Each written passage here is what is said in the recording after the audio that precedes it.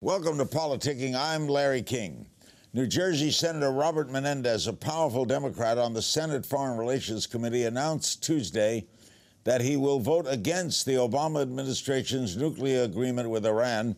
He joins fellow Democrat Senator Chuck Schumer of New York coming out against the deal. Where does this leave the White House, and how worried should supporters of the agreement be about other Democrats coming out in opposition? We'll talk about that with the Democratic Congressman John Yarmuth of Kentucky. He serves on the House Budget Committee, also on the House Committee on Energy and Commerce. He has worked in the media as a journalist, editor, publisher, and commentator. Thanks for being with us, Congressman Yarmuth. Senator Bob Menendez of New Jersey said that he's looked into his own soul, and the principal says that he can't lead him to take this course. He says if Iran is to acquire a nuclear bomb, it cannot have his name on it. How badly does this hurt the chances of passage? Well, I don't think it really makes much difference, Larry, and it's good to be with you. I think that Senator Menendez was one of those that virtually everybody expected to oppose the deal. He has a constituency with a lot of Jewish members a lot of Jewish constituents who are putting pressure on him not to support the deal. So I don't think it really makes much difference. I'm part of the group in the House that is whipping our membership to be able to sustain a presidential veto of a resolution of disapproval of the deal. And so far, the only surprises we've had have been, from our perspective, favorable surprises. We've had nobody who's defected we thought we could count on to support the president's plan. Menendez says that it fails to stop Iran from becoming a nuclear weapons state at the time of its choosing. How do you answer that? Well, in the third provision of the agreement, Iran fully commits to never getting a nuclear weapon. And there's an unprecedented regimen of inspection procedures that are in place and will be in place indefinitely. All the timelines that we hear about, the 1 year, the 5 year, the 8 year, the 10 year, the 15 year, only relate to their civilian nuclear program, which, by the way, as signatories to the Nuclear Non-Proliferation Treaty, they have a right to have.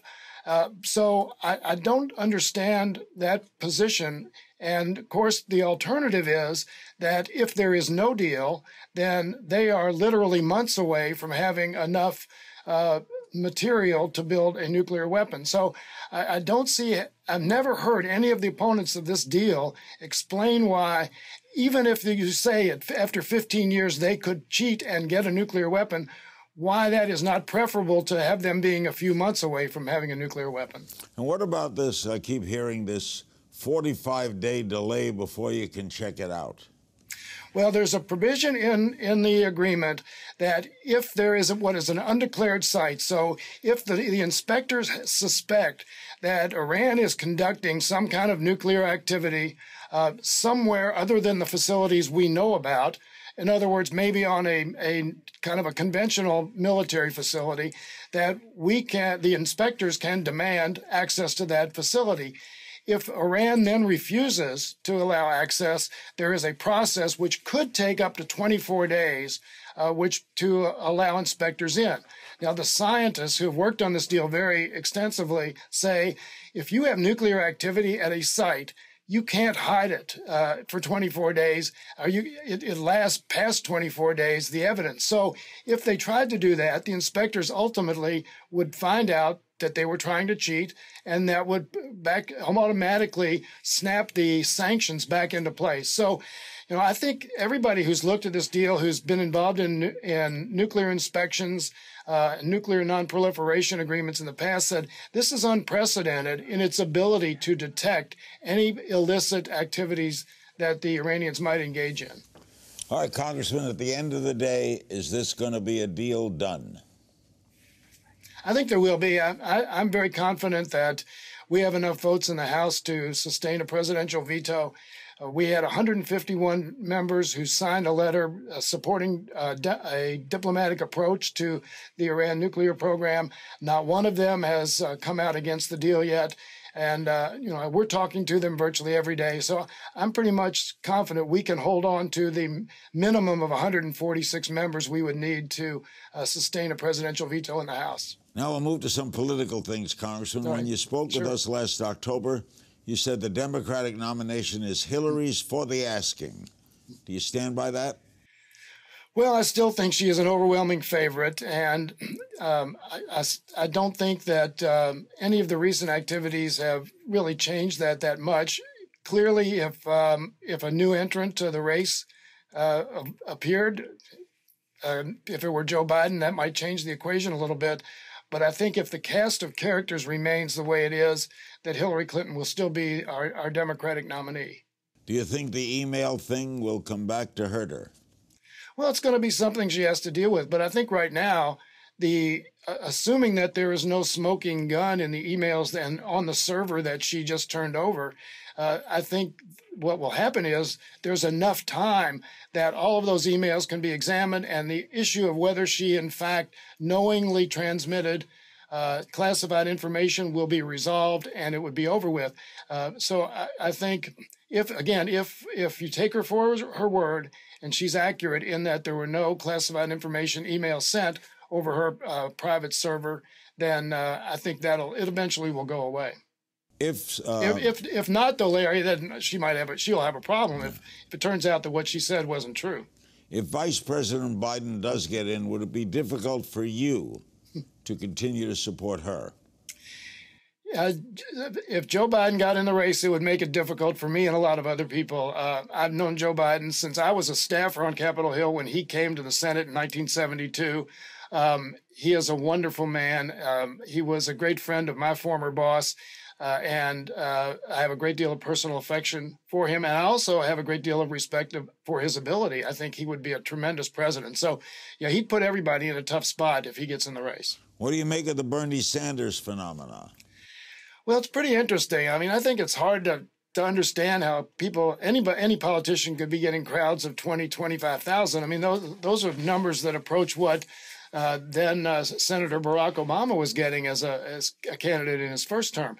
I think what you're seeing right now is a lot of curiosity seekers, people who don't really know much about Bernie Sanders, see him as an outsider candidate the same way a lot of Republicans are seeing Donald Trump, and they're coming to check him out.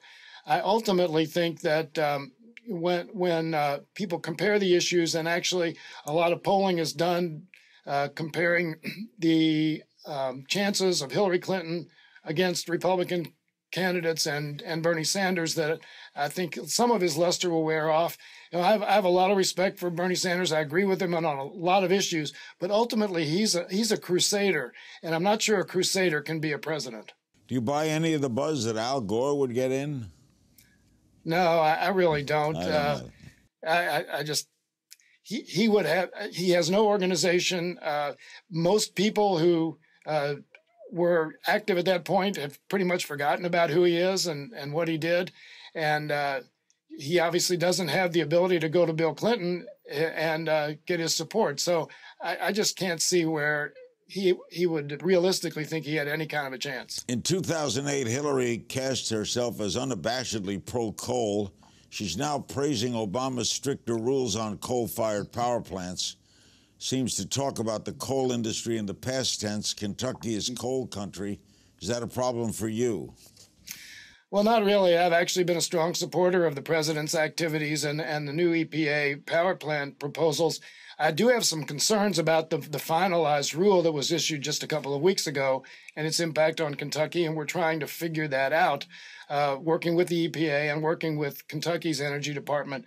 But in the final analysis, I think it's a plan that will move the country forward and move it in the direction of switching from fossil-based fuels to renewable energy and the greater use of natural gas. I think that will be good for the environment. It'll be good for consumers.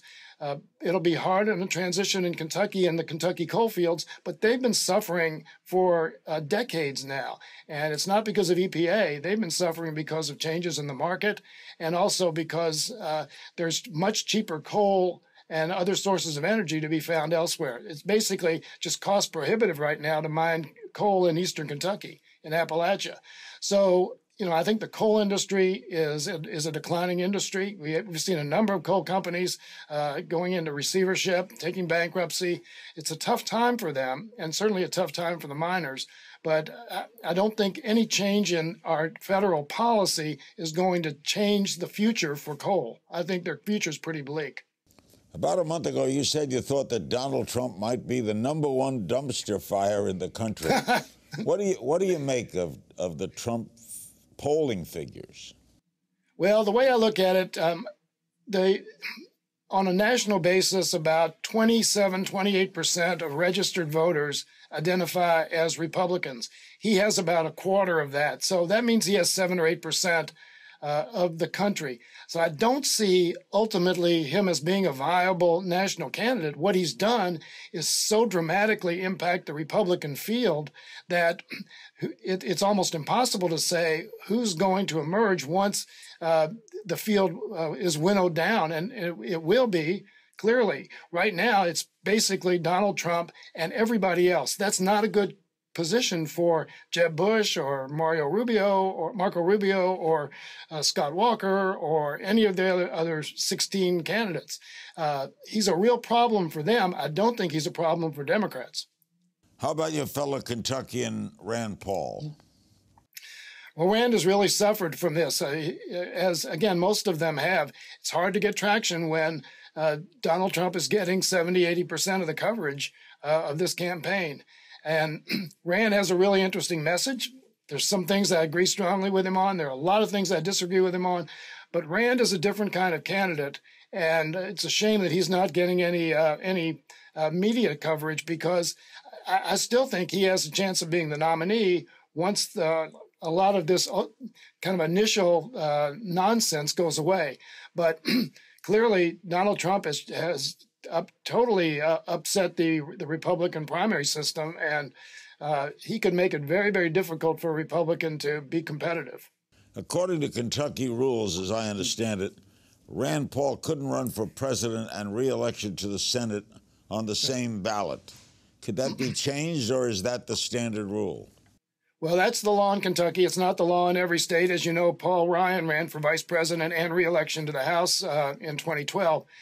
But in Kentucky, it is law. You cannot be on the ballot for two separate offices. What he is trying to do, and it will be what Rand Paul's trying to do, and it will be decided this weekend, is to convince Kentucky Republicans to go to a caucus system similar to Iowa to make to choose their delegates to the Republican convention and assign their delegates to the candidates. So to replace a primary, which means he would not be there would be no primary election for president. That would get him through the primary. But then if he actually became the nominee, he would have a problem that he couldn't solve, because he couldn't be on the ballot as both Senate and president. He would have to withdraw as a candidate for Senate. And by Kentucky law also, the party is not allowed under those circumstances to replace the candidate. So by default, a Democrat would be elected to the Senate. So it's a very difficult situation for Republicans in Kentucky, but it looks like this weekend they're going to decide to go to a caucus system, which again would allow him to remain a candidate for president in Kentucky, but also be a candidate on the ballot in the May primary of next year. Let's continue the conversation with Congressman John Yarmuth. I just made you a senator, Congressman, but I'm happy to promote you. He's a Democrat. He serves on the House Budget Committee, also the House Committee on Energy and Commerce, and he knows all about this because he's worked in the media as a journalist, editor, publisher, and commentator. Why did you leave that for this? It's a good question. Temporary insanity, I guess, is probably the best explanation. I had the ideal life, and in 2005, had no intention at all of running in 2006. But then Jack Conway, who's now running for governor of Kentucky, I thought was going to run for the seat. He decided not to. And I said, oh, no, that means that Ann Northup, who was then the incumbent, would have a free pass. And I said, I'm the only one who can beat her. And if I can be one of the 15 seats that flips from Republican to Democrat and can thereby stop the Bush agenda, that'll make it worthwhile. So that's really why I got into it initially. And here I am 5 terms later. Back in March, you told the Young Professional Association of Louisville that Congress is a hopeless cause. You also said it's exactly as dysfunctional as it appears. Yes. Why? Well, I think for the most part, and this is going to sound like a cop-out, and I don't really mean it as such, but the outside world makes it very, very difficult for Congress to do its job. People have basically decided that compromise and give and take is something that's unacceptable, that shouldn't be part of the process. And so what we're getting is, with Republicans in charge, and I guess to a certain extent when Democrats were in charge, we're getting very extreme measures of legislation. And so the one party that's proposing legislation makes it impossible for anybody on the other side to vote for it. And there's no willingness to compromise. And then the outside forces, such what I call the advocacy industries. It's on the right, the Heritage Foundation and Grover Norquist and Club for Growth and all of those organizations. And then on the left, there's Move On and some others. And it's basically, if you deviate 1 foot from the party line or the ideological line, then they say we'll have a primary challenge against you. We won't give you any money and so forth. So the outside world's made it very, very difficult for us to act responsibly. I was part of the group in the last Congress that worked on immigration reform, a group of 8. We met in secret every day for 7 months, and we actually did a lot of good compromising, a lot of give and take, horse trading. We came up with a proposal that we were convinced could pass both houses and be enacted. It never got to the floor of the House, but the only reason we were able to do it was we did it in secret.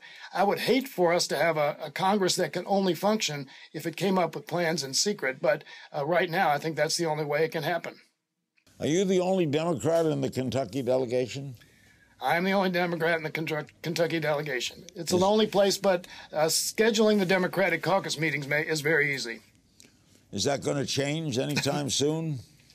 I think there's a chance we could win the Central Kentucky district that includes Lexington. That's a seat that Ben Chandler held not too long ago.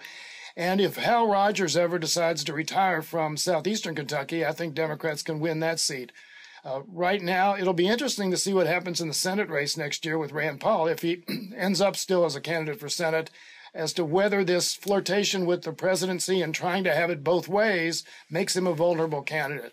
But I'm not betting any time on getting a fellow Democrat in the delegation anytime soon. You played golf with the president earlier this summer. Did you beat him?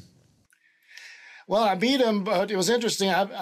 We actually had a team match. I was partners with Ed Perlmutter, and Joe Courtney from Connecticut was partners with the president.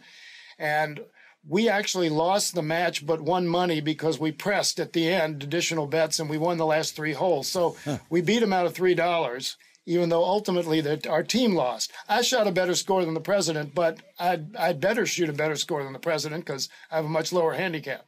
But he's a pretty good player. And I'll tell you, it was a joy to be with him. He loves the game. It was all fun. It was just like, with the exception of Secret Service in the woods and everything, it was just like a normal day out with your buddies. He's a real pleasure to be with. And so are you. Great talking with you, Congressman. Thanks, Larry. Good to be with you as always. Congressman John Yarmuth, Democrat of Kentucky.